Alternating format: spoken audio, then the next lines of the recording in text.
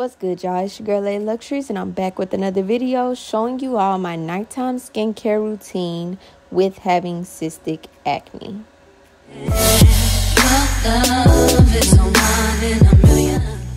And I know I'm looking a little crazy right now, but it's late at night. So the first thing you want to do is brush your teeth, and don't forget to brush your lips because it is the winter time. And now I'm just going to go ahead and pull my hair back so that it's not on my face.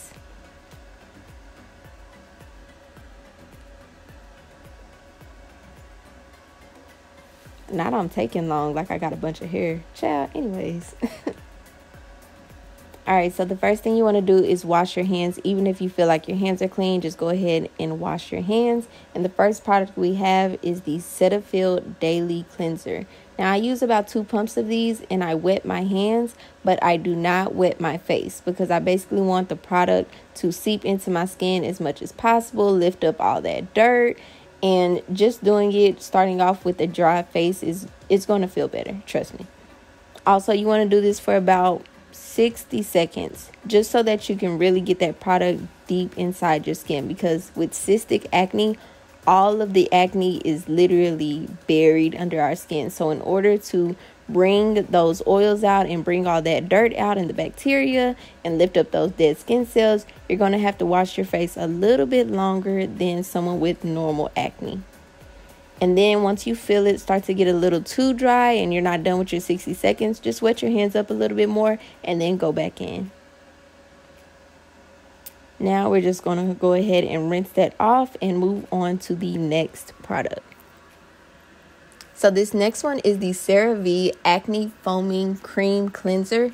And I use a little bit of this, but the reason I love this product is 1, because it's affordable, and 2, because it contains 4% benzoyl peroxide. I hope I'm pronouncing that right. Y'all know I'm country. But you want to go ahead and rub this into your face as well. That benzoyl peroxide is very good for treating cystic acne. And with it being 4%, if you have sensitive skin, this is going to be really good for you.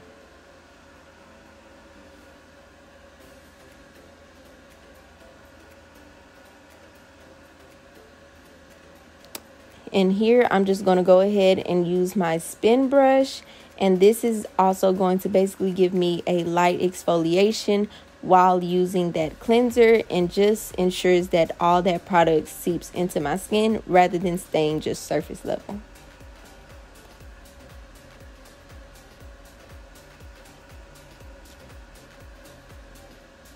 And I'll probably do this for an additional, probably like an additional 20 seconds.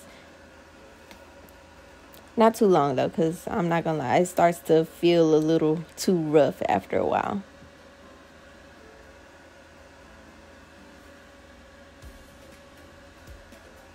And as you can see, that first cleanser got all the dirt off to where there was literally like no dirt left by the time I looked at my spin brush from cleansing my face a second time.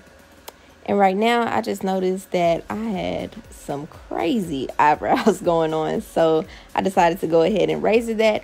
And if you wanted to, you could go ahead and razor your entire face just to shed away more of the dead skin cells. I didn't feel like it was necessary for me at this time, just because I had done it recently. But if you feel like you need it, then go ahead and do it. But you don't want to do it too often. And you also don't want to use a used razor. You want to start with something new. That way you're not basically putting dirt onto your fresh skin, because you're getting rid of all that dead skin on top. Now I'm going to wipe my face with a paper towel and not a regular towel. And I know I used to do the towel, but I noticed that with the paper towel, there's a lot less germs, whereas a towel can hold germs even after you wash it, or if you use it more than once, you know. Just to eliminate all of those issues, I use a paper towel.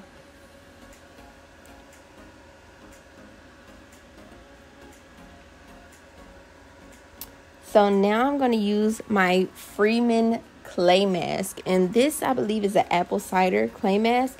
And 1, I love it because it's pink, but 2, you only leave this on for about 3 to 5 minutes, so it doesn't have that feeling where I feel like some clay masks, it literally just hurts.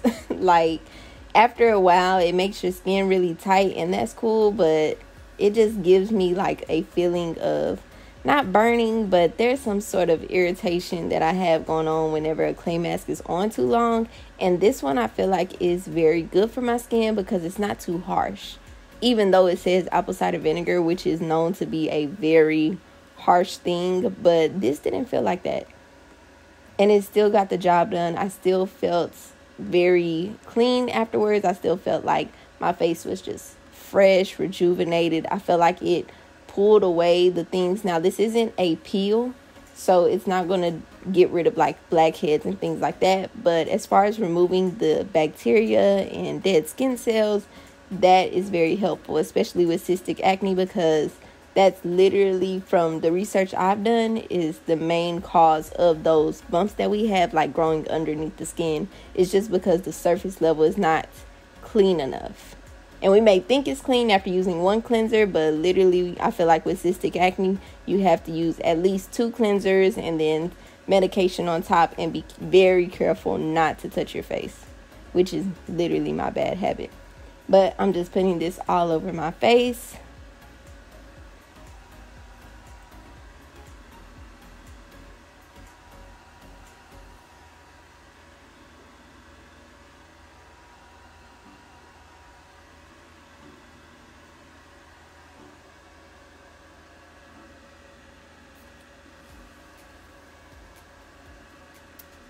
And now that that's done, I'm setting my timer for 5 minutes, and I'm just going to listen to a little music while that's going. Y'all know Drake's new album just came out and literally is lit. Better than the last album. So after you wash that off after the 5 minutes, you want to go in with another paper towel just to get everything else off of your face and just dry everything up. And now I'm just going to do my hair because, I don't know, when my skin is like very clean, I just feel, I don't know, I feel fresh. So if my hair is not done, it's just like, no, it's throwing off the vibe. So I had to go ahead and put my hair back in a little claw clamp.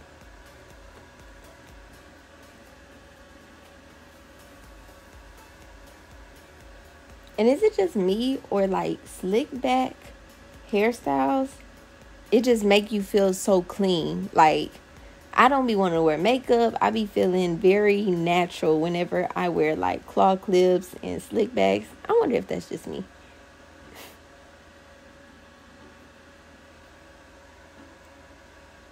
All right, so now I'm going in with the 10% benzoyl peroxide gel. And that may sound scary, but trust me, it's not. It doesn't burn or anything like that. And I use quite a bit of it. I know you see me use like a little pea size, but I had to go back in with more because this literally is going to dry out your skin. And if you have oily skin, this is perfect for the nighttime because you're not worried about looking dry or anything like that because you're probably about to jump right in bed. But this is perfect for that, drying out your skin so that those oils aren't producing more bacteria, more dirt, things like that. And plus, this has helped with whenever I have like big zits come in, this has definitely helped out with that. And it's $3. It's $3 at Target. Like I said, everything that I use, I'm pretty sure everything is at Target. Yeah, it's at Target for sure. And it's not expensive at all. So last, I'm going to go in with the Cetaphil Daily Moisturizer. This is a very, very lightweight moisturizer. And the only reason I use this is because I don't want to be too dry. Like I said, that benzoyl peroxide, its job is to dry out your skin. So that 10% dries it a lot. So just to add just a little bit moisture into my skin, I use the Cetaphil Daily Moisturizing Lotion. And it doesn't leave me looking oily or anything like that. Last but not least, let me not forget the lip gloss. Because, child, like I said, it's winter time. We can't be out here with crusty lips. But that is the end of my nighttime skincare routine. I really hope you all enjoyed it. And trust me, it may not look like glass skin right now, but child, I done came a long way using this. So I'm currently on my journey. And if you want to join this journey with me, just get these products. And yeah, thank you.